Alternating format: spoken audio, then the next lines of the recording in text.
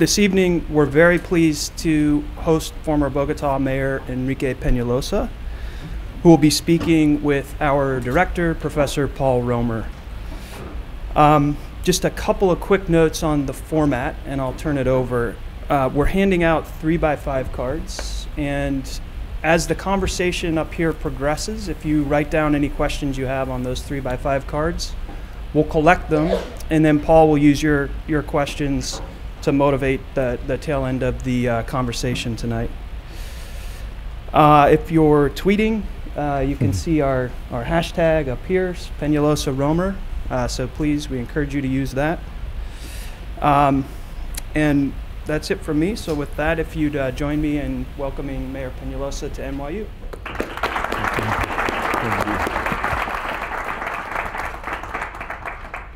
So thank you, Enrique, for coming to have this conversation. It's a chance for me to learn, maybe, I hope even for you to learn, but we'll see about that.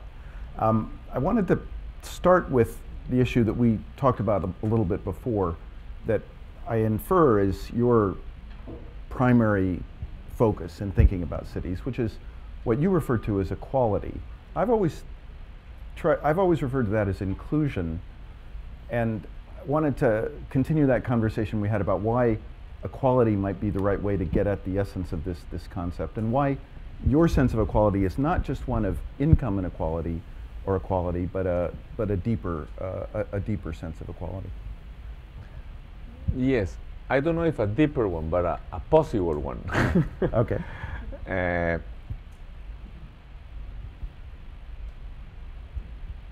I think after communism failed, many people thought that we could forget about equality. That this is something of the past, that we should just worry about the efficiency and economic growth, and that we had all these end of history things. But I think the world has been seeking equality for more than 2,000 years. Greece, Rome, Judeo-Christian, then over the last 300 years, all kinds of wars, revolutions. Millions and millions of people died for equality. Well, in fact, I think what everybody seeks is happiness somehow, regardless. We're not going to go into what that means, but clearly inequality, feeling inferior or excluded, is one of the big obstacles to happiness. And clearly today, we all realize that the best way to manage, except for a few people in North Korea perhaps or something, most people in the planet realize that the most efficient way to manage most of society's resources is private property and the market. So the question, and that needs inequality. For the market to work, some people have to make more money, to be richer, some others, some corporations succeed, others fail. So the question is, what kind of equality?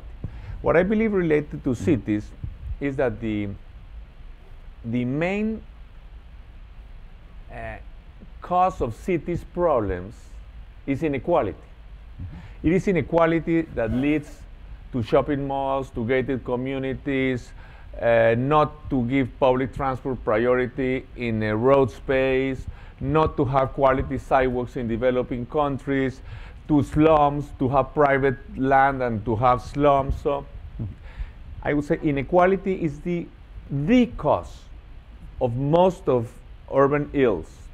And on the other hand, a city that is well designed can be a very powerful tool for constructing equality. So to go back to the one last sentence is, what kind of equality can we have today? Yeah. I would just propose two very simple kinds of equality. The first article of every constitution in the planet says that all citizens are equal before the law. This is not just poetry, this is very powerful. If all citizens are equal before the law, for example, a bus with 100 passengers has a right to 100 times more road space than a car with one. And that also has a consequence. If all citizens are equal before the law, public good prevails over private interest. This is also explicit in most constitutions, but where it's not explicit, it's implicit. If all citizens are equal before the law and public good prevails over private interest, for example, we should not have private waterfronts. I don't think it's very democratic to have all these private fancy houses along Long Island Sound, for example. Clearly, because if there was a wonderful public pedestrian waterfront walkway, millions of people would be happier. Yeah, but so it sounds like you're thinking partly about inequality in the sense of political influence and how public investment gets allocated, but then you're also interested in an outcome measure of equality, which I take to be something like equality in the public space. That if we somehow distinguish public spaces from private spaces, your house, your private space may be very different than mine, or somebody who's very rich may have a different private space. But in the public space, you want the experience for each individual to be as equal as you can make it. Is that a way to? Well, that's part of it. Yeah. Clearly, no. Let me tell you a story. When I was in Paris as a student, I was extremely poor. Mm-hmm.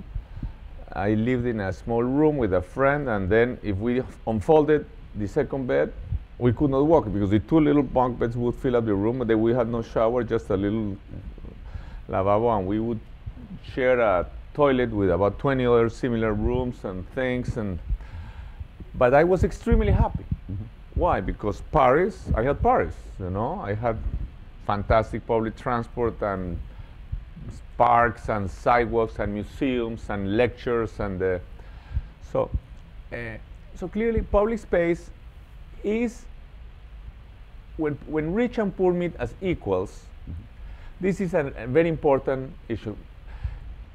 Rich and poor meet as equals in parks or in public transport or in cultural events. This is part of it, but this is not all of it. Okay. For example, as I mentioned, I think sometimes we have inequality is right before our noses, and we don't see it. For example, today when we think of the French Revolution, it seems very obvious, the things that happened there, that changed, but it was not so obvious because 1,000 years had gone by and nobody had thought there was anything wrong with what was there before. But let's not go back so far. 80 years ago, in this advanced country, African Americans had to give their seats in the buses to whites. Mm-hmm. And women could not vote.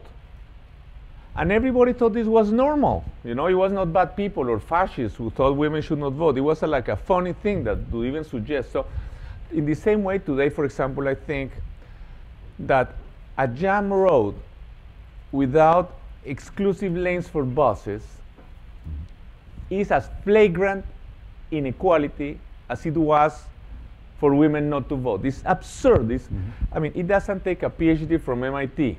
A committee of 12-year-old children, in 20 minutes they will realize that the most efficient way to use scarce road space is with the exclusive lanes for buses. So clearly, to have a jam road without exclusive lanes for buses shows first technical stupidity and profound inequality. And then we could go into other issues of inequality. For example, all developing countries have slums.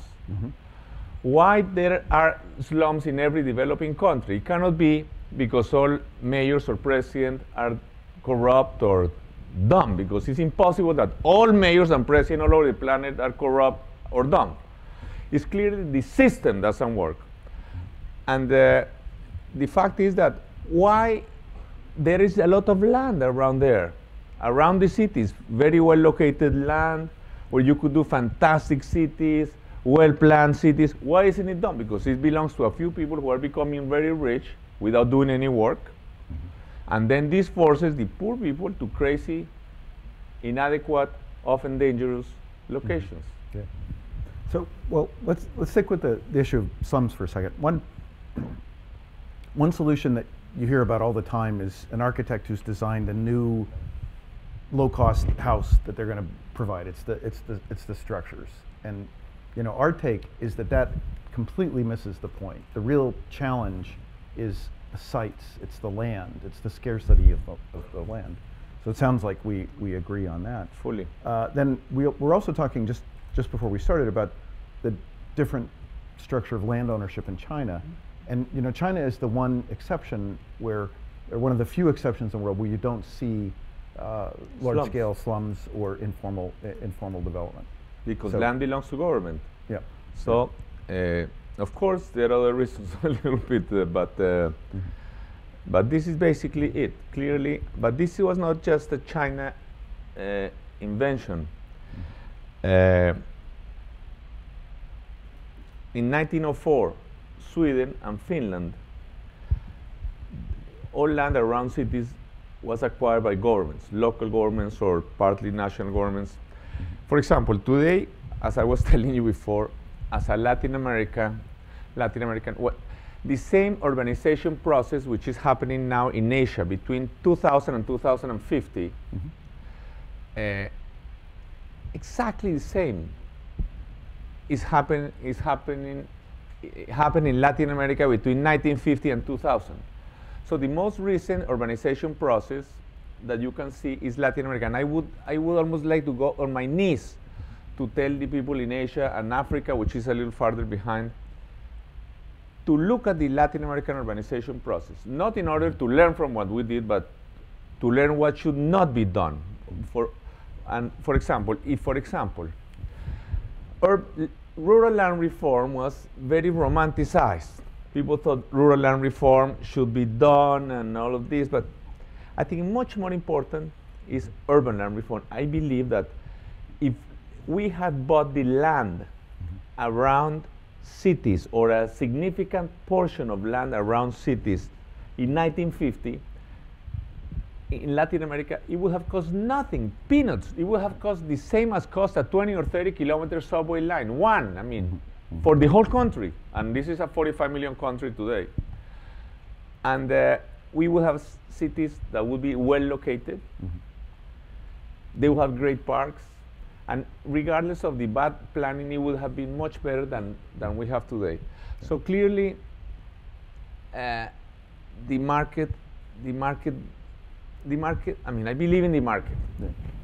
But the market does not work in the case of land around growing cities, because the essence of the market is that when prices go up, supply goes up, and then prices go down. The beauty of the market is that prices tend to approach cost.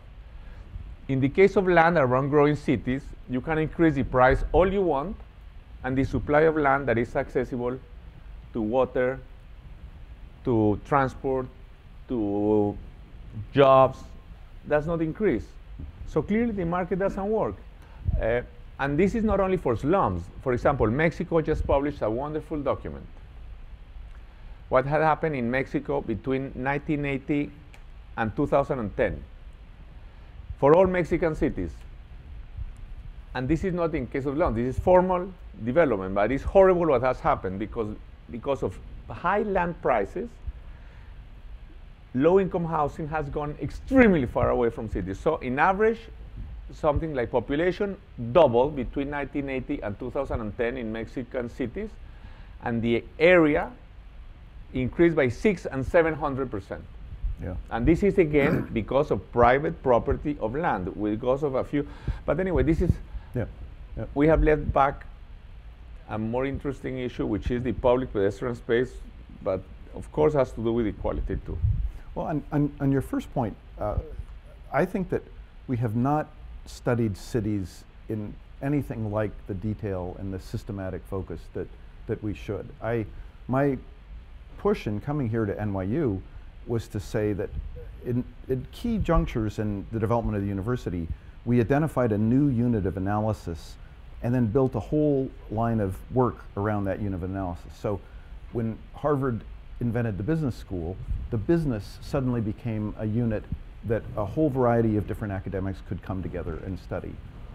Very influential, but on a smaller scale, when some chemists at MIT decided to make the chemical plant, the unit of analysis, they developed chemical engineering, which was incredibly influential in, say, moving the United States to the frontier in the emerging chemical industry. So I've been on this push to get universities to insert the city as a unit of analysis, which is in between the nation state and the business, and to bring the same kind of systematic analysis of the city that we bring to something like the business. And fortunately, NYU, because I think of its history of living in the city and being in and of the city, and also because John Sexton is a kind of a risk-taking entrepreneurial type. NYU is really committed to this vision, and they're going to make an announcement tomorrow about a new university-wide center and a major gift to pursue this. So I hope that there will be a whole community of people who can start to get these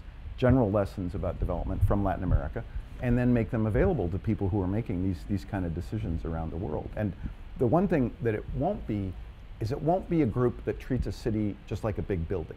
This is one of the problems about our systems, our schools or programs on urban planning.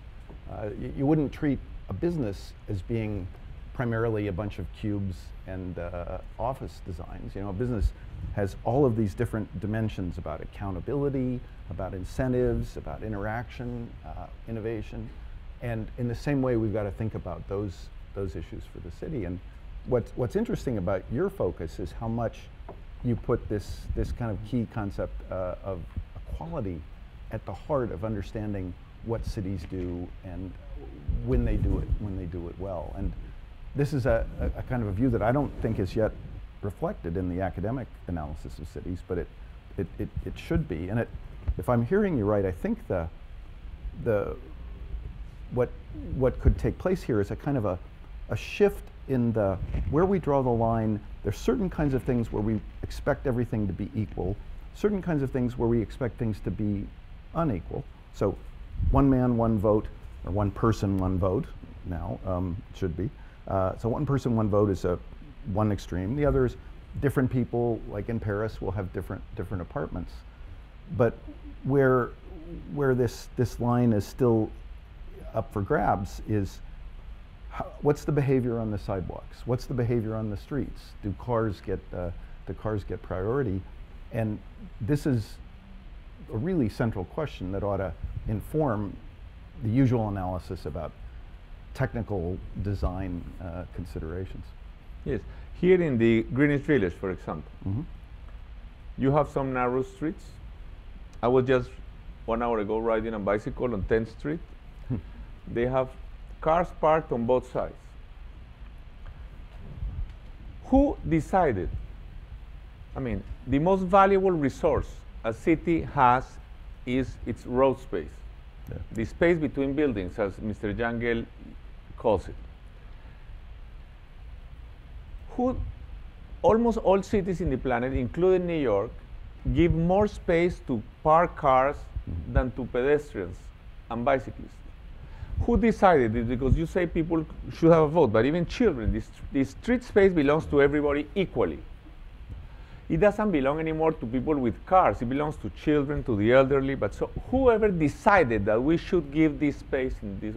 So I think one of the most fundamental issues, even though it sounds simple, is how to distribute road space between pedestrians, bicyclists, public transport, and cars. And this is not a technical issue. But let's go back a little bit to the way you are talking about cities. When we talk about cities, for example, I work a lot in transport, and I invited to some cities where there's a lot of problems, and I said, first we have to know what kind of city we want before we can provide a transport proposal, a solution. Because it's very different if what you have in mind is a city like Houston than if what you would like to have is something like Amsterdam. But even before you know what kind of city you want, actually you really have to know how do you want to live. Because really a city is only a means to a way of life. A city is a means to a way of life. So actually, you start with transport, and it seems that the solution is going to be in the area of engineering, and it's closer to religion than to engineering. Yeah. You know, what kind of life will make you happier? And so what is wrong with our cities? So I think there are some profoundly wrong things with cities. I mean, clearly, what is wrong with our cities today? Well, the first thing is that people live in fear of getting killed. You know, this is not normal. I mean, we have had cities for 5,000 years, and for 5,000 years we had people walking in the street. Any child could go out, walk freely without any fear. But over the last 80 years, we have made cities much more for cars mobility than for people's happiness or well-being. You tell any 3-year-old child anywhere in the planet today, watch out, a car, and the child jumps in fright, and with a good reason, because there are tens of thousands of children killed by cars every year. But the frightening thing is not that this happens, but that we think this is normal, that we should live in fear of getting killed, that this is the way life is. So now, we were talking a little bit ago. Actually, just as a footnote, there was an article in the New York Times today showing how incredibly low the fatality rate has become in air travel. So there's something very strange about our acceptance of these very high fatality rates with cars, but yet in air travel we have insisted on much lower fatality rates. But see, even if people were not killed, the fact that you are afraid, you know, if you are with your child or your grandchild, and we have a 3-year-old child here in Manhattan, we are constantly worried that this child may run into the street and be killed. Yeah. This is human life on Earth. This is the summum after thousands of years of human evolution. This is where we've gone.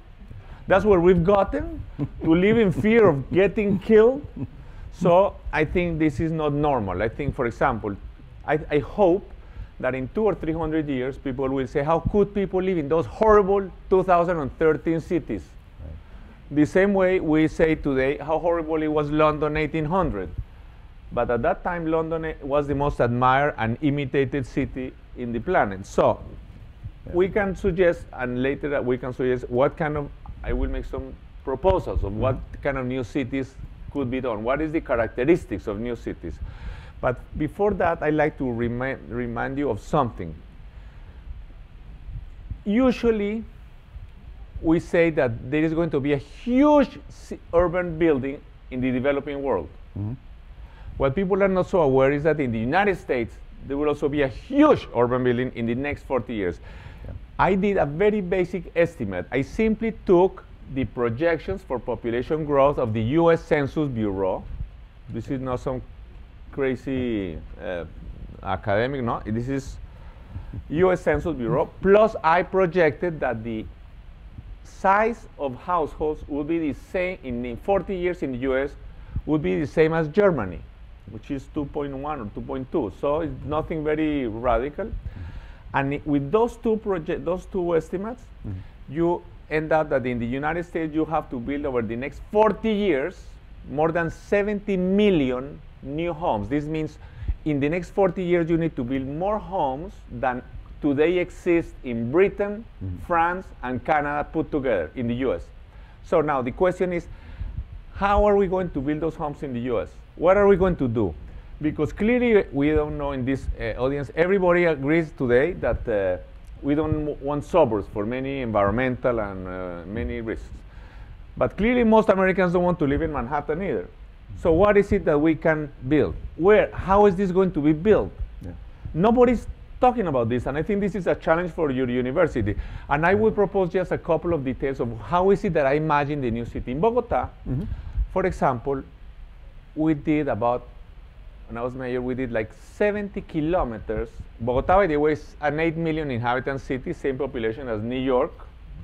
Of course, not New York metropolitan, I mean, not to include in Pennsylvania, but just New York. And it has very high density. And we did about 70 kilometers of bicycle and pedestrian highways. I mean, so imagine a city, the new city, where you would have hundreds and even thousands of miles of pedestrian-only roads, where children would walk. I mean, let's imagine a building. One side of the building is the traditional street. The behind comes out into the pedestrian-only road or greenway or something like this. Thousands of miles of this is very easy to do. Let's imagine just, this is not what I propose, just for an imagine in Manhattan that in Manhattan, one avenue would be pedestrian only, the next one would be for cars. The next one, pedestrian and bicycle only. And even in the pedestrian bicycle, you could put buses or trams or something like this. Another thing, why not put something very easy to do? Hundreds of kilometers of roads only for buses and pedestrians and bicycles. Very easy. This would be a fantastic mass transit system. It would cost nothing if you design it from scratch. But now, if we begin, this is so easy to do in the new cities that are being created, like your charter cities, or the cities that are going to be growing in Africa or Asia, but even in the US. So this is the kind of question. How are the cities that we want? I mean, this is not something that we know. We are doing some human habitats which clearly are not great human habitats. People are afraid of getting killed, or they are bored to death in suburbs, or so. So how is it that we would like to do the new cities? And then the second question is where? Yeah. You know, cities cannot grow just where some developer decides to develop some new plot. So I believe in the US, you will need to demolish tens of thousands of acres of inner suburbs or suburbs relatively well located in order to redo them completely. I hopefully in a very different way. The problem is that in the US, Jane Jacobs' beautiful and bright theories, they traumatize everybody. So now, if there are two neighbors who say hello to each other, so they say this is a very vibrant neighborhood, and you cannot do anything. Right. But while nothing has been done over the last 50 years in the US in terms of, this is a dirty word now, urban renewal, or this, we have to find a new name for it. Right. But the question is really, I pose to you, because you and me may be on the way out, but these young people are going to live in these cities. So my question is, where and how are these new cities to be built? Because you need 70, we're not talking about India, we're talking about the United States. 70 million new homes over the next 40 years in the United States. Yeah. So one of the first questions that I asked myself when I started thinking about cities like businesses was, if we project forward either the 70 million in the United States, or I think the number is 5 billion all over the world over the next 100 years, the first question you'd ask about an industry is, well, are you going to accommodate that demand by expanding the size of all of the existing service providers, or do you want to have new entrants? And so far as I could tell, there really hasn't been any discussion about the relative merits of expanding existing cities versus new entrants. And in industry, we think that the new entrants give you the chance to experiment.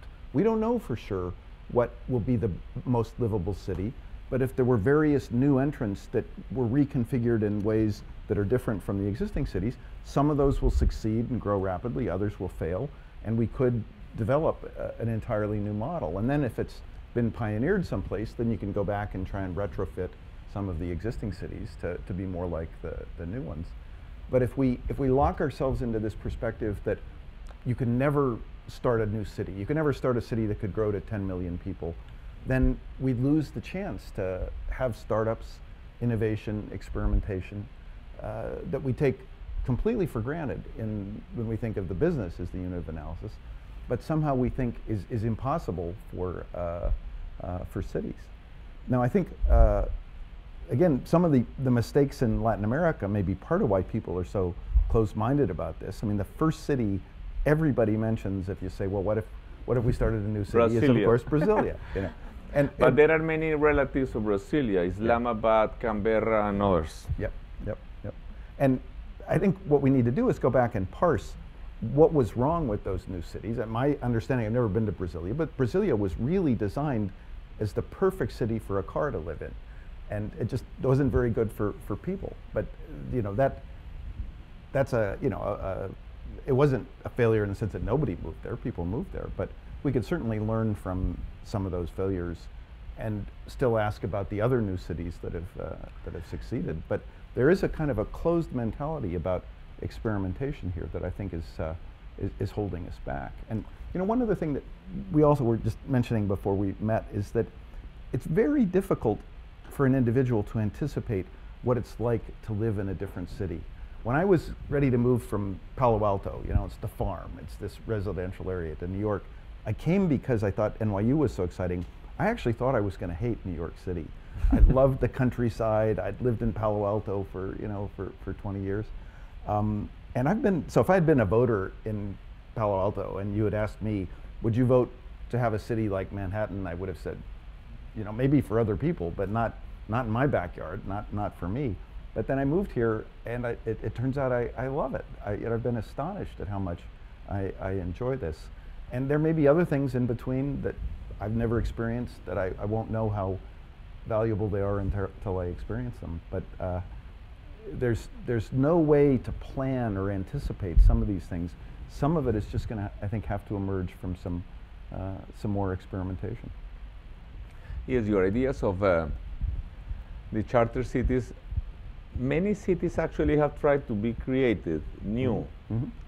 and have failed, because actually what makes a city succeed or exist is thousands of variables that make it happen, and the ones that have succeeded are, as you say, the ones that are capitals of government. So they have, and even Washington was one of those, and several others. But I think the irrationality in many developing country legislation and the corruption and all of this. For example, when I was mayor, I will confess, I was pressured by the World Bank to privatize the water company of Bogotá.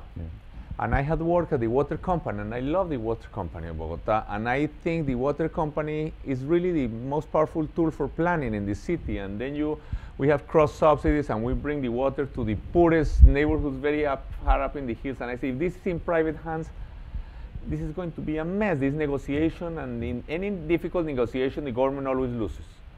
And especially then it's more difficult to measure the sewage, because how are you going to pay for the sewage? I mean, let's say a creek. How clean is clean? When do you pay? How much do you pay? Because besides, in the same creek, maybe different levels of pollution.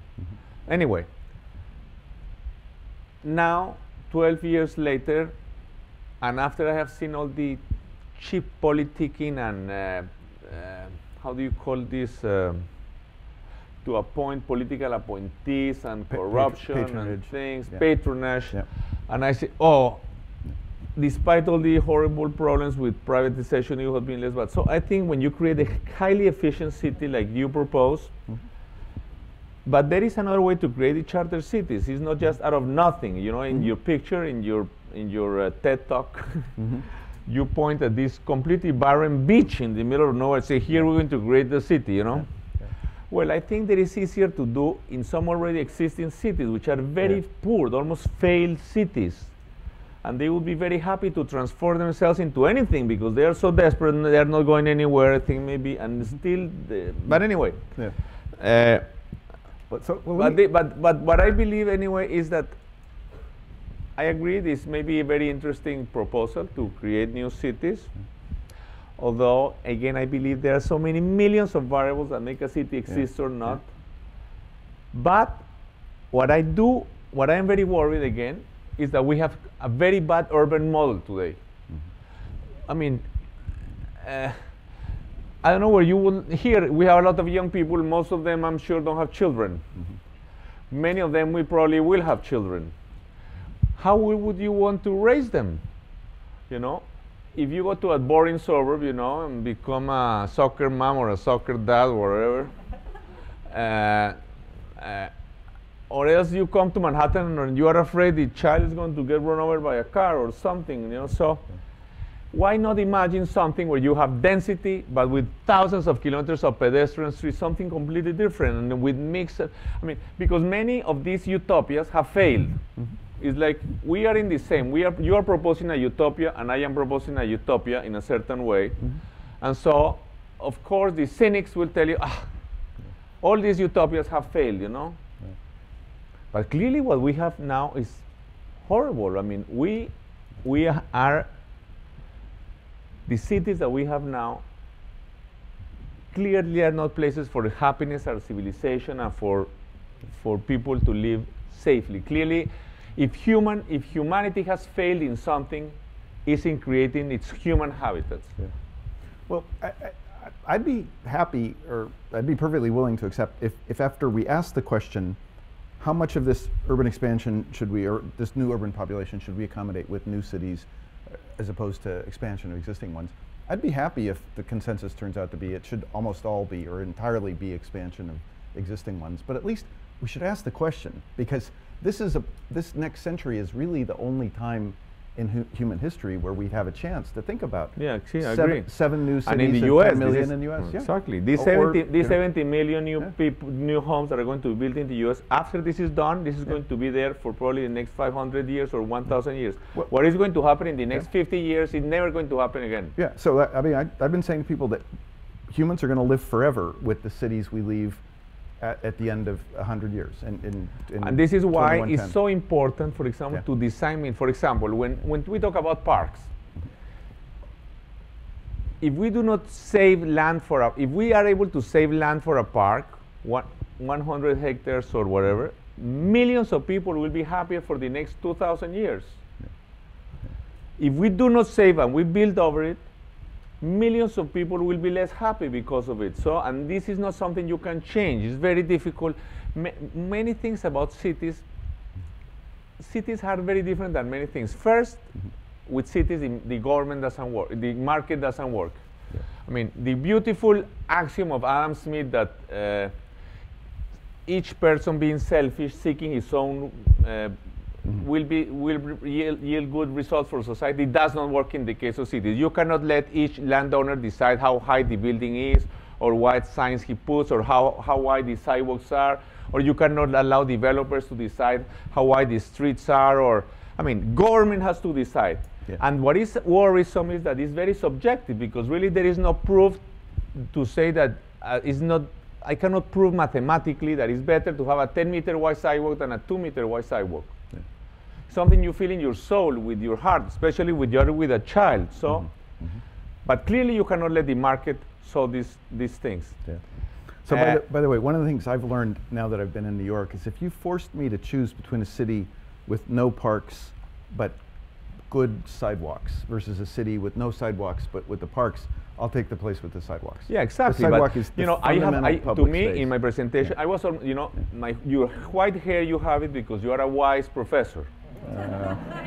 My white hair, I have it because I was almost impeached getting cars off sidewalks. It was extremely difficult, and I like to say everywhere that in terms of infrastructure, what makes a difference between an advanced and a backward city is not subways or highways, it's quality sidewalks.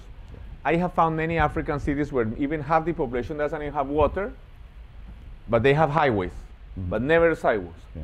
Or in some places they have subways, but so quality sidewalks are the most important element of a democratic society, and it shows respect for human dignity to have great sidewalks. Moreover, bikeways are protected bicycle ways,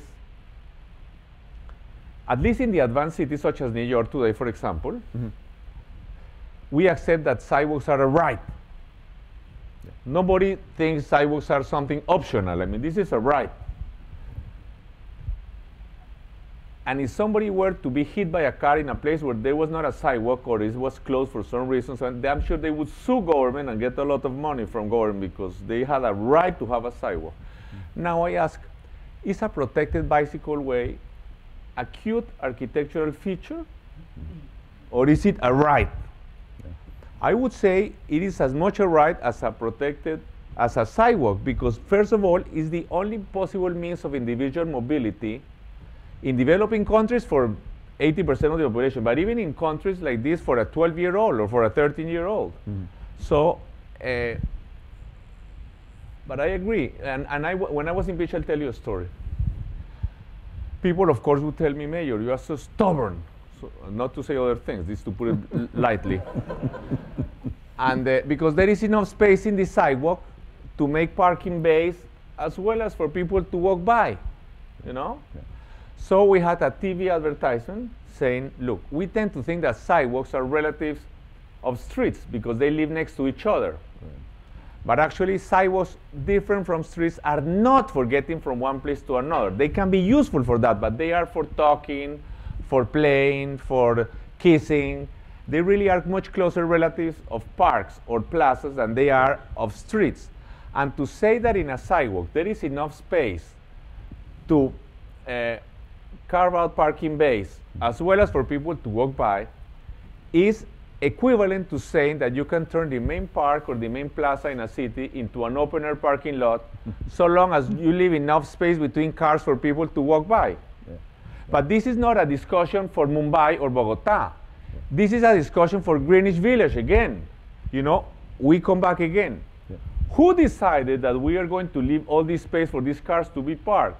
Who? Did anybody vote? For example, there was a big discussion because Miss Janet Sadiq Khan tried to put a bikeway in Park Slope and all of this. I mean, and people here, you know.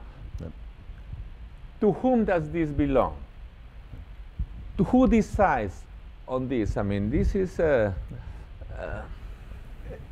you know, the conversation we had a little bit before and today has made me look at New York City differently. One of the striking things coming from California to New York is how different the behavior is about pedestrians vis-a-vis cars. In California, there's still a legacy of this, pedestrians have to follow the rules. If they walk against the sign, they can get ticketed, and you don't do it. It's like parts of, you know, Europe, Germany, where it's just people will scold you if you walk against the sign. New York is, of course, very different. When I first came here, I interpreted this partly as just, well, this is two different examples of equilibria that can be reinforcing. If everybody crosses against the light, everybody will tend to do that. If they don't tend to do it.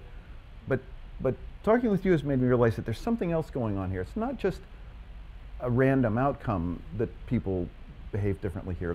There's partly an assertion of ownership of the city by the pedestrians. There's something almost aggressive vis-a-vis the cars, and the fact that everybody does that changes the power structure, so that any car that drives in this city has to be very careful to watch for all the pedestrians, and that really the burden is on the drivers to make sure that they don't hit someone. So it's a completely different experience to drive here. And so when somebody like Giuliani apparently was trying to get the police to enforce the rules about pedestrians not crossing against the light, there was this backlash that meant that they just had to back off on this. And I think it was not just about logistics and efficiency of transport, but it was this fundamental political kind of issue of who owns this city, the pedestrians or the cars. And somehow New York got to that point, but in most of the world, as you say, the presumption is that the cars have the rights. And but then the question is, and this is even worse. You know, the whole. I mean, here in New York, I believe, you know, there's a big problem with these vendors. We're taking all over the sidewalks. This is Manhattan. I think they are vying to be a third world city. You know, and it's very funny how classist this is, because in the fancy streets they don't allow vendors. You know, like in Madison Avenue. I wonder if there is a vendor in front of Mr. The mayor's, Mr. Bloomberg's apartment. I would doubt it that they have some vendors in front of that apartment. Yeah. And of course, this sounds very cute and nice, but actually, when New Yorkers want a nice pedestrian space, they control vendors very much. As in, the upper income people like this, like Central Park, they are extremely controlled. Or they go to Hudson River Park, extremely controlled. Yeah. Riverside Park, extremely controlled. The High Line, extremely controlled. Sidewalks downtown, no, and now everywhere, you know? Okay. So I think this is very dangerous, because this is sacred. But now, when you talk about developing countries, I mean, we are talking about a different, moreover, at the intersections, sidewalks should continue at grade. Mm-hmm. So that its cars have to go up and down. So it is clear that its cars are entering pedestrian space, mm-hmm. and not vice versa. And in developing countries, almost by definition, a developing country is one where in a developing country city is one where less than 50% of people own cars. So most people have to walk. And so you need to give priority to public transport, to bicycles, to pedestrians, but of course you don't. This is, again, equality. Everything is equality. So let me come back on this issue of experimenting with new cities. One point where I think I would disagree is the fact that lots of cities fail I think should no more dissuade us than the fact that lots of startup firms fail as well. That as long as the costs of the new cities aren't very high, if you realize their failure early on and then you let them die, I think it makes as much sense to try lots of different cities and accept that only a few will succeed, but the few that succeed will be so valuable that it's well worth doing.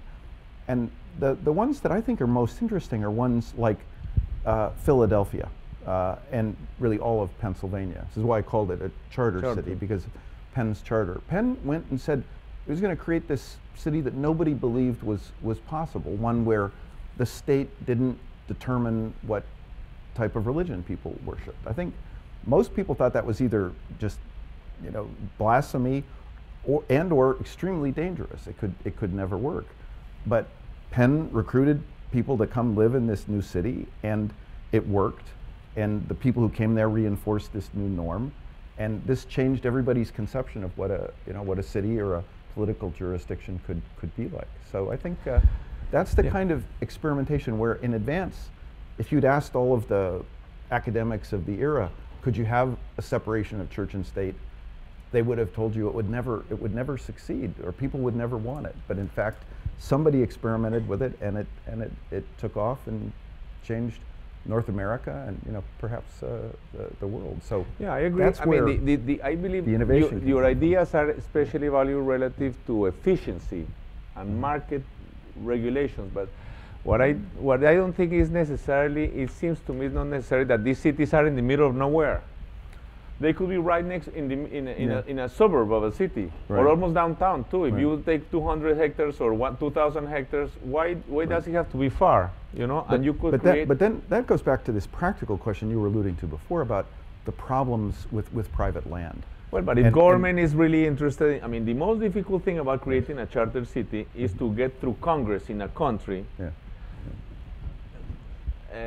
Let's approve an area where all the laws of this country are not going to apply, or very few, well, or some of the laws, whatever. Yeah. I mean, regardless, it's difficult. Yeah. So once you have this political clout, maybe the easiest thing to do to buy 2,000 hectares is nothing. You know, it's the issue. If you're really willing to try it. Yeah. But anyway, this is. But this issue of the land market, I think you agree with me more than you realize, because this issue with the land market is a huge impediment. And when you have built up areas and then empty land adjacent to it, the value of the land has already gone up, and it's impossible to ever recapture that. So you've lost this potential for financing everything you want to do. So even here in the United States, suppose we don't want to reform anything. We just love everything about the United States. You could still think about starting a new city where you start with, say, the government that's going to make all of the investments that makes that land valuable. Start with it owning all of the land. Have a city where nobody makes a windfall gain, no private individual makes a windfall gain on real estate speculation. That would give you a completely different model of public finance. And it's something you could never do adjacent to an existing city. But there's all kinds of empty land where you could go try it. Well, it depends on each case, in each city. For example, in Bogotá, in Colombia, it's amazing. In Colombia, again, as I mentioned to you, is an interesting case, because Colombia is a country with many cities, not on the coast, but all over. Some on the coast, but some we have Atlantic and Pacific, and they are all over. And still, I have estimated that with only $3 billion, you would be able to buy all the land around all cities in Bogotá that you would need to control and regulate, because you don't have to buy all the land. We did a project like this. We created a company, a land reform company.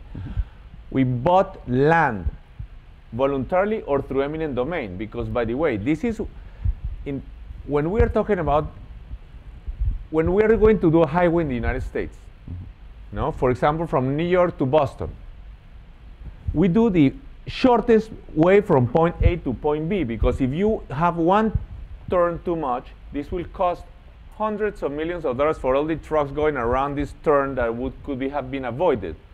Now, if you're going to create a city where millions are going to, or maybe hundreds of thousands, which will generate not a few thousand truck trips, but millions of trips a day, a city must grow not where some developer would like it to grow, but in the optimum location. And so when you're going to do a road, you use eminent domain to do the road where it should be. So in the same way, you have to use eminent domain to have the US cities grow where they should.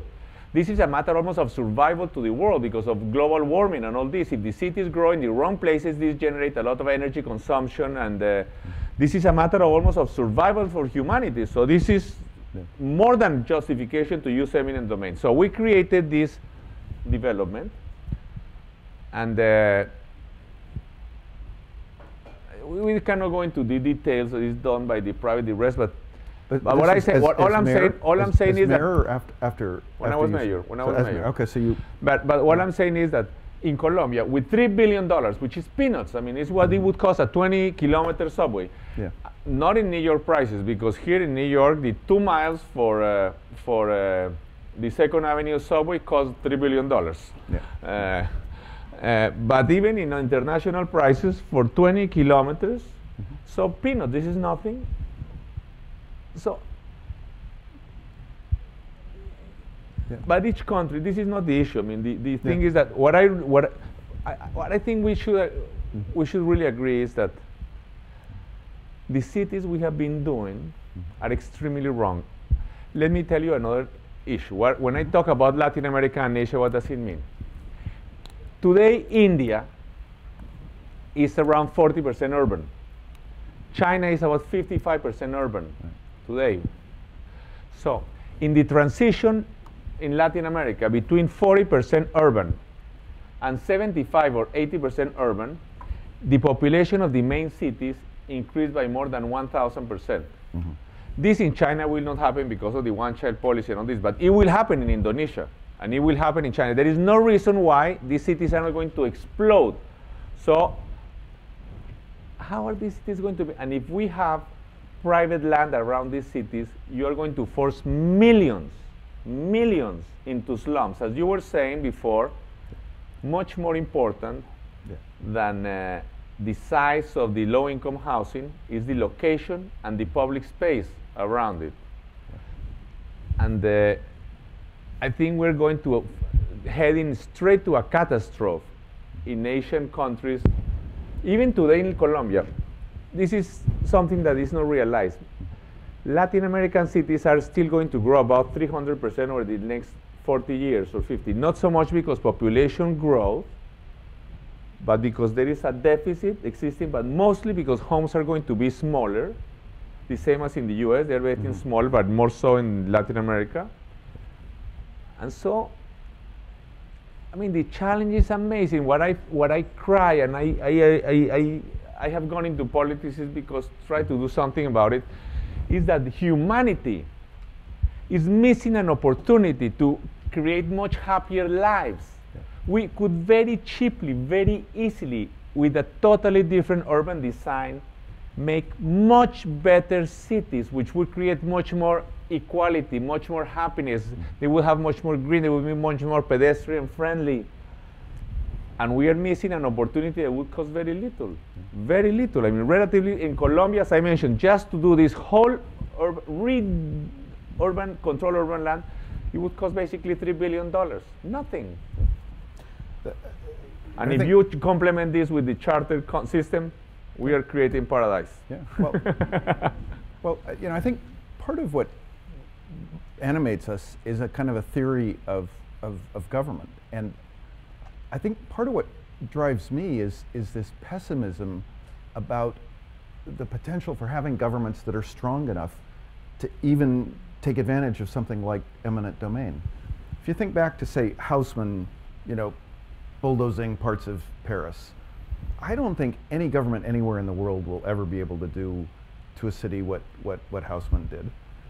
Then when you read the story of New York, when they made the grid, the plan for the grid in 1811, the state appointed a set of commissioners who defined the grid, used eminent domain to take the land from the private landowners for the streets, and force the landowners, at no compensation, and force the landowners to pay for the construction of the streets as they built them from about Greenwich Village up to 155th Street.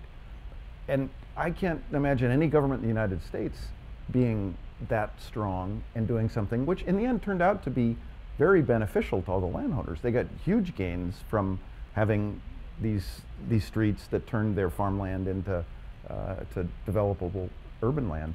But I'm really pessimistic about the ability of governments to do what's in the interests of the entire community, and that we may be able to do that only in places where we start fresh, where there aren't as many people who have a sense of entitlement and are willing to oppose what one is doing. It's the clean spaces where we might actually be able to have a government that's strong enough to do the things governments actually need to do. And in this sense, I think the whole pendulum of the 20th century of asserting that the biggest problem when we think about the nation is governments that are too strong. It's totalitarian, authoritarian rule. But this is the problem. The thing we're going to realize in this century is that the city governments are too weak to do the basic things that we want to create the kind of living style, the lifestyle that we want. Well, some eminent domain was used much more recently than when they made the street grid in New York. Mm-hmm. Mr. Moses demolished the homes for more than 500,000 people in 1950s and 60s, 40s, 50s, and regardless of whether one thing this is right or wrong, actually the housing that he did for low-income housing it still stands quite well. But I think it's very dangerous what you just said, that I think one of the dangers in our time is that we have decided that government is inefficient, is abusive, is corrupt, and so that now the market is beautiful, and the market, everything that is private works wonderful, and so I think and I believe in the market as well. But I think in cities you need government. You need government. You cannot let this to private decisions how wide the streets are, or where you have parks or not, or what the heights of buildings are, or what the design of signage are. This is public space. Public space belongs to all of us by definition. For example, here in Manhattan, you see this horrible McDonald's sign here in Broadway, near here, it's horrible. It deteriorates. I mean, they are not using their own private space. They are using public space. They are lowering the values and degenerating. So isn't it possible that society can vote to regulate how signs can be put? But anyway. But I mean, even at this most basic level, just mobility and interaction, which is what we want in cities. If you look at a city like Bangkok, where the roads developed in this piecemeal fashion without any attention to how they would fit together, they've created, through this uncoordinated process, a street grid which is impossible to support any kind of a bus system. And so it's going to be impossible to solve the congestion problems in Bangkok. But I fear that it's not impossible. I believe that if you were to use, of course it's some very narrow streets and all this, but basically if you were to give priority to buses in all streets, you solve, I mean, buses are the only solution, and they are very easy solution. The problem is political, because the upper income people have cars, and the upper income people want subways very much. The most ardent defendants of subways in developing countries are upper income people, not because they have the slightest intention of ever using one, but because they want to put the rest of the people, preferably underground, where they don't have to see them, and they dream that this is going to solve traffic jams, which of course it doesn't. In Bangkok, you see the elevated subway and the jam right below it. But in Bangkok, Sully Angel, who's worked with us here in the Urbanization Project, lived in Bangkok and has showed me this, that the arterial roads are too far apart. So even if you dedicated them entirely to buses, you'd have residences where you're 4 kilometers away or 3 kilometers away from a bus line. I don't know enough about Bangkok. So they'll, and that they won't solve unless somebody like Hausman says, we're going to create a new arterial where the bus can go. No, but I now remember what I wanted to tell you. the challenge is the following. The challenge of the universities, the challenge is the following. First of all, I think some areas in the US, inner suburbs, are totally collapsed, dead. Because some are very dynamic, like the ones you have around New York or something. But for example, you go around Baltimore. I was in Birmingham. Birmingham has a very dynamic University of Alabama downtown, where many fancy professors and doctors and all this work and research and things. And 2 miles away is a totally collapsed suburbs. Boarded schools, houses crumbling, hundreds of acres of this right around. And so the professors go drive very far, for 30 minutes or 40 to their homes very far, and where you could do a fantastic city. So you don't use eminent domain even for this totally collapsed. Why? Because here in the United States now it became a dirty word to use to do some urban redevelopment or urban renewal, or it became Jane Jacobs traumatized everybody. Now nobody dares to do anything. But while the United States sleeps or lies in panic, Europe has done dozens or hundreds of urban redevelopment projects. In the neighborhood where I lived in Paris, in the center of Paris, they completely demolished about maybe 100 acres right there near Montparnasse. And they really a fantastically successful project, you know. And in Spain, they have done many. So in England, they just did one for the Olympics. So in Europe, all over the place. So I think the United States will have, but the challenge for the United States is the following. What I would say is, you have to educate the people. First, of what the growth is going to be in American cities. How many homes you have to build in the United States? Because I think people are not conscious of the, people think China is going to grow a lot and India, but no, here in the United States. Yeah. No? And not only that, in the best areas in terms of environmental global warming, where you need the least heating, such as Palo Alto and all of these places, you don't have people, this is not growing very much as, well, California is growing, but not so much in this area of San Francisco. But the area where you need huge heating and big houses, such as Houston, is exploding. So you also have to educate the people what the cost in terms of quality of life, of economics, of environment, of having a different, so people don't understand what do you really think the typical, I mean, nobody really, the typical American, I mean, nobody almost, not the typical or non-typical, knows where there is an alternative, a different kind of human habitat which could exist with a lot of green, with high density, but with a lot of green. For example, here we have some nice development, which is a little bit of an example of what I would imagine, like Battery Park City. You know, a lot of green, high density, but this, instead of water, in the other side also could have parks. So before we know whether it is possible to use eminent domain or not, we have to know why would we use eminent domain? What is the cost? What is it that we want to do as cities? Why would we need to do eminent domain? Why do people accept gladly to use eminent domain where they are going to do an airport? Nobody questions in the United States. Not only that, but of course there is the typical, harder and harder. There is the typical discussion, of course, and but even the Supreme Court, even when they did the famous ruling in New London, Connecticut, for the Supreme Court of the United States, it was like in 2007 or something like this, and this was a very interesting use of eminent domain, because it was use of eminent domain not for a road, not for an airport, not for a port, but for urban redevelopment, and it was approved by the United States Supreme Court. And of course, the right doesn't like to use this, but this is a legitimate discussion. But before we know whether we should use eminent domain or not, people understand clearly why a road is needed. They do not understand why a different kind of city in a different kind of place is needed. I don't think people understand why. What is the cost of that?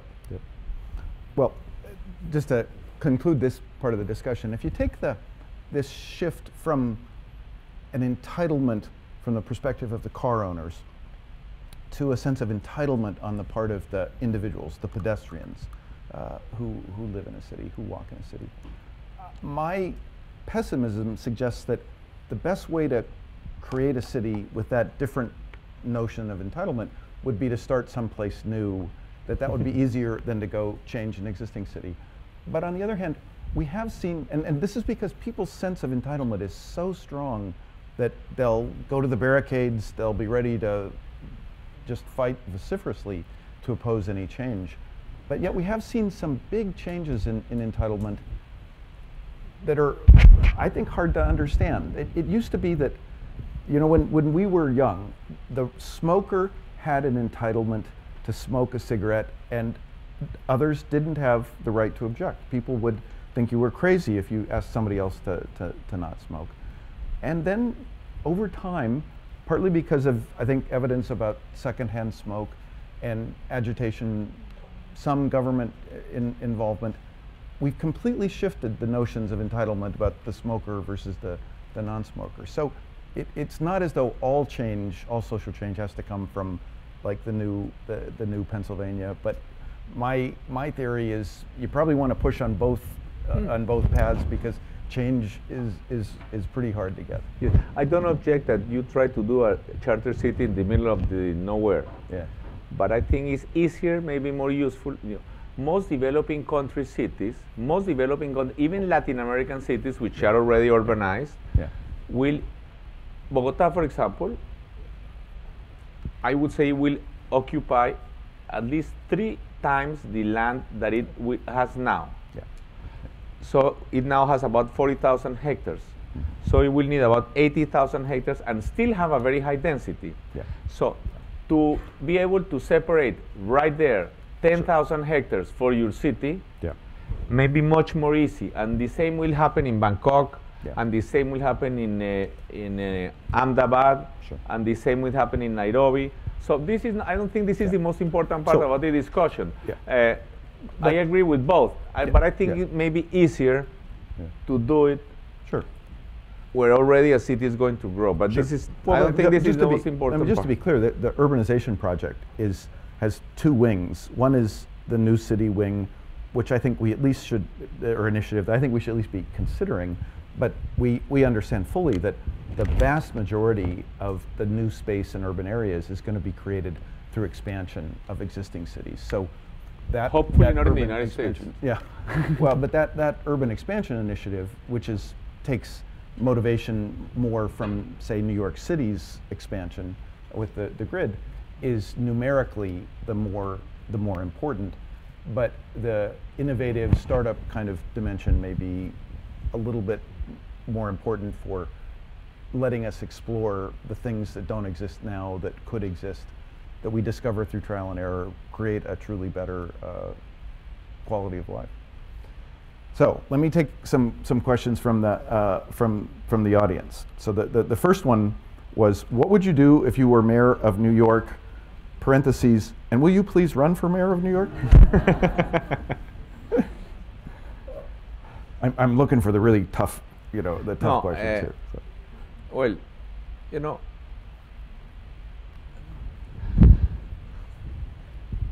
I think everybody agrees today, basically, that we are trying to create more humane cities. I think what has been done over the last few years with Mayor Bloomberg and Janet Sadiq-Khan is interesting.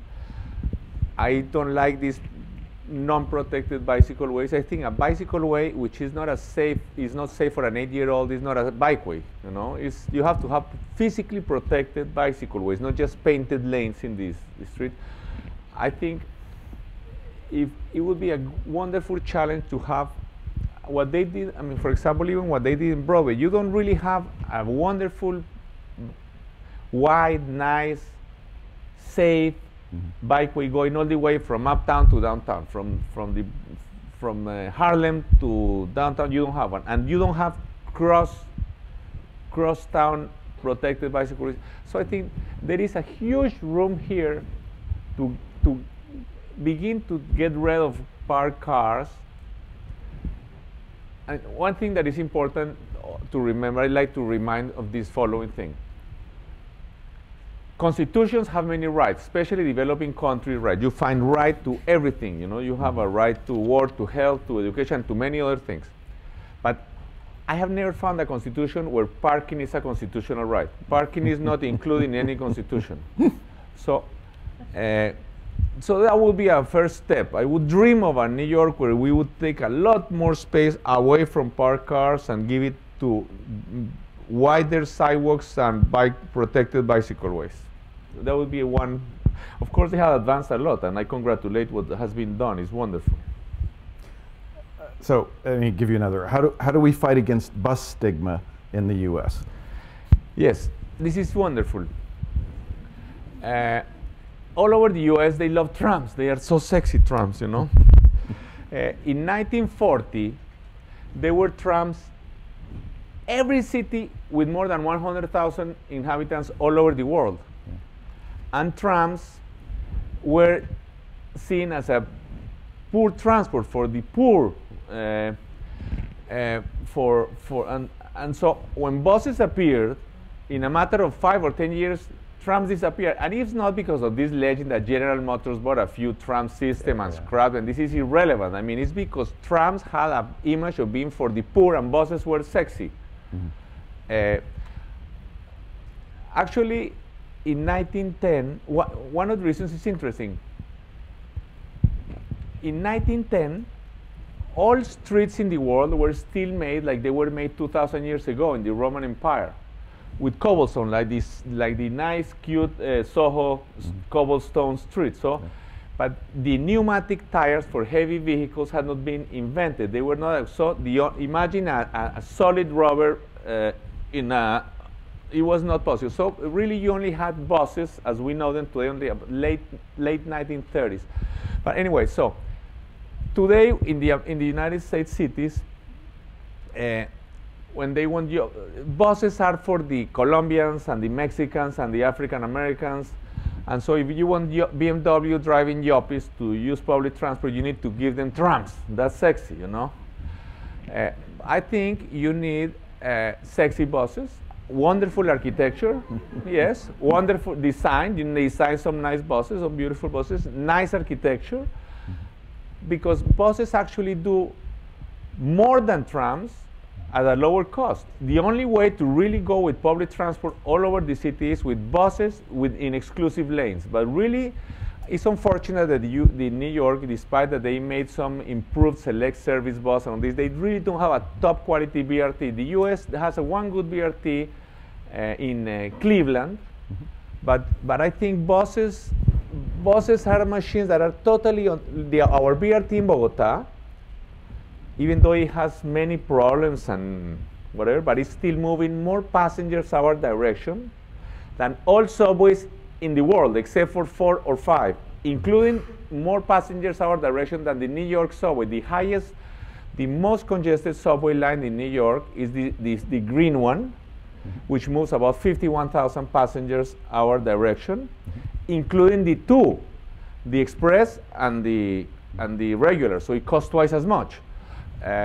Our BRT is moving 47,000 passengers our direction, and it could be much better. Now Rio is doing some fantastic BRTs for the Olympics and the World Cup, but clearly it's crucial.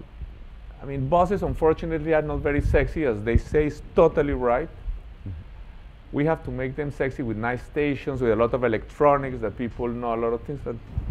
Because the only way to solve public transport in the developing world, in particular, because the US may like and they may do some cute trams, they have the money to do it.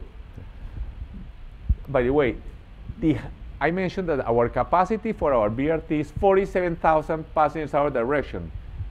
Even the highest capacity tram in the United States, in Portland or Denver, is not even going up to 3,500, not even to 4,000 passengers our direction. It's almost a toy. Right, right.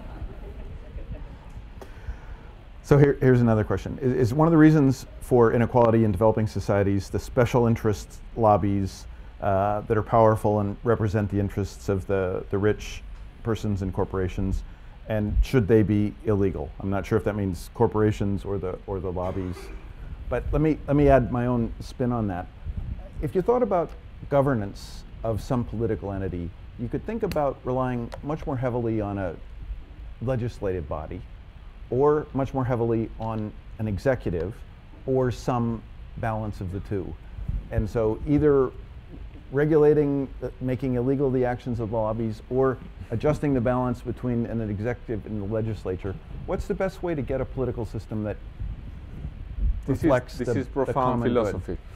Well, it's not philosophy, it's practical. Yeah, I know, but the problem is the following. In the advanced societies, politics, I am a very bad politician. I lose elections all the time because I say what I think. This is very stupid, There is modern technologies. They have polls. You have to say what the polls tell you to say. And so the problem is that more and more all politicians from all parties say what the polls want them to say, and in the end they all say the same.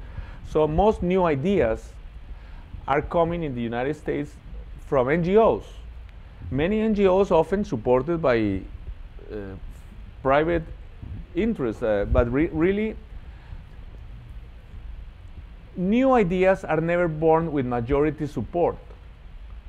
Always occurs to one person, the charter man here, and he fights and blah, blah, blah, and then maybe he gets a few, but wants to get a majority for them. So, but at some point, some politician has to take some risk. And I think there will always be lobbies and all this, but what I think is important is that people to organize. For example, regardless of lobbies and regardless of NGOs, for example, we were talking about how to distribute road space. Here we had this war, a huge battle for the Park Slope bikeway. So how to distribute road space. This is perhaps the most important battle in urban terms for a long time, even before. So how are we going to win to get rid of the parking cars? Because the parked cars have a very powerful people defending them, even though it's a very small minority of people in Manhattan. It's a very small minority, nothing. And still they are able to win and to keep this, So I think the people who want more space for pedestrians or for bicycles have to organize themselves and create political pressure. This is a political battle.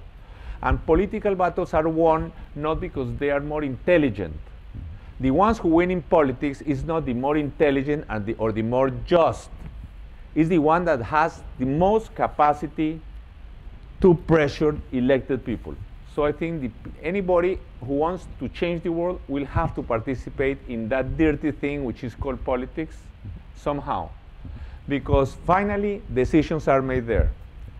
But on this issue of legislative versus executive, there is this vague trend towards the kind of the strong mayor, is a sense that this is a better way to govern a city. Is that something you'd endorse, or? The problem, strong mayor is wonderful when you have a good mayor. Yeah. And terrible when you have a bad mayor. What is true is the following. Very I will say something terrible, not politically correct. I was able to do huge changes, radical changes. I made 300 kilometers of protected bikeways when there was not 1 kilometer in New York or London or Paris or Madrid. Because I had a lot of power as mayor. When I see of course that's not the best way for change to happen. The best way for change to happen is in a more democratic way, but it's very difficult to convince a majority because, first of all, people are always naturally, instinctively against change. When I was manager of the vice president of the Bogotá Water Company, I was one of the first who said, no more typewriters, let's bring computers. And I brought everybody to computing class and all these secretaries, everybody. They were all so happy. They went to 2 weeks of lessons for computers where they had their personal computer there, and they would put a flower pot on top of the computer and continue to use the typewriter. So change is always difficult. Change is always difficult. Plus, sometimes people are affected by change. The people who are going to get their cars off the park, they tend to organize themselves very well. So when I see very democratic societies, such as New England, small towns in New England, or Switzerland, where everybody participates very much, that's beautiful and that's wonderful, but in fact, it's very difficult to change anything in those societies, because to achieve a majority there, it's easier to get some crazy person in government that will take the risk than to convince a majority. These societies, which initially were the example to the world, they become extremely conservative, and it's very difficult to change anything in those societies. So I don't know what to do. Of course, the politically correct thing to say is, ideally, it's a huge participation, we vote on everything. But in fact, in order to change, and in developing countries it's worse, because the low-income people are very easily manipulated by powerful interests. Developing countries like California. I lived in a place where we decided things with referenda, and trust me, it doesn't turn out so well. That is the right thing to do, but it's difficult, yes. Well, I don't know, it's difficult. May not always be right. One final quick upbeat question. So what's the important role, or how important is technology in the development of cities? I'll take part of this and then leave you with the final word. When I look around the developing world, I think one of the most important things a brand new city could do is ban solid fuels and ban liquid fuels. This is the kind of regulation you could enforce in many parts of the world. You can't replicate the entire regulatory structure of the LA basin, which is one way to get clean air. But with the technology which is going to drive down the price of natural gas all over the world, you could have the cleanest air in the developing world if you simply prohibited any of those buses from burning diesel, let any car burn gasoline, let any electrical plant burn coal. So I think the falling price of natural gas could create an enormous opportunity for providing cleaner air around the world. But look, what at this time, technologies excite you? Look, at this time we have so much. I am back to the very basics, to get the land in the right places, to build the cities in the right place, to save some big places for parks. We have so much poverty. Look, Bogotá, we have more than 1 million people without pavement in front of their homes. Maybe 400,000 children who walk in the mud every day to school. So when you tell me natural gas or electric, whatever, look, I'll tell you, look, for now, the difficult political battle is to give priority in road space to buses. Later, and then of course we have to use the cheapest fuel. I mean, if it's gas, wonderful. If it's whatever, at this moment. Later, once we have achieved this, it's very easy later to change the technology. Once we are able to get cars off a lane, that's the difficult battle. Then we can change to batteries or to whatever. So now, when you tell me technology has, again, fantastic potential. What you can do with cell phones and computers, I have seen, even in the poorest slums in Bogotá, I see people with computers, and I saw only 2 weeks ago, I saw a bunch of children in a very poor neighborhood sitting in the streets and sidewalks there with their computers, you know, and I said, well, it turned out that it was next to the school where they had Wi-Fi, and so they go to the street. But for example, English is more important than, computers without English, internet without English is maybe 5% as useful, because it may be good to go chat with your friends, but I do believe that we are in a world with the new technology are doing amazing things that are changing, even for bicycling. I mean, for example, now, electrically aided bicycles, I think two things have changed bicycling altogether. One is electrically aided bicycles, which allow people which are not in very good shape to go use bicycles, or in cities where are very spread out. If you have protected bikeways, even somewhat suburban, you could ride, or even with cities with hills. And iPods. I know some people think it's dangerous to use iPod riding a bicycle. I think it's fantastic. To ride a bicycle listening to an iPod is like flying through life, you know? I just, you know. So, I think the things that have been happening with technology are amazing. And these young people don't realize is how amazing how the world has changed. Even in my life, I am not still a dinosaur, almost, but not yet. And when I was a child, there were not computers, there were not even jet planes, there were not cell phones, there were no electronic cameras. So it's amazing. So I don't know, but everything to me seems that it's all for the better. I only think the world is going to be much, much better. I don't know exactly how, but it seems that it's much more better, much more fun, and technology is doing a wonderful job. Well, I congratulate you on surviving a career in politics and retaining some sense of optimism. That's an achievement. Especially after losing so many elections. Right. So join me in thanking the mayor.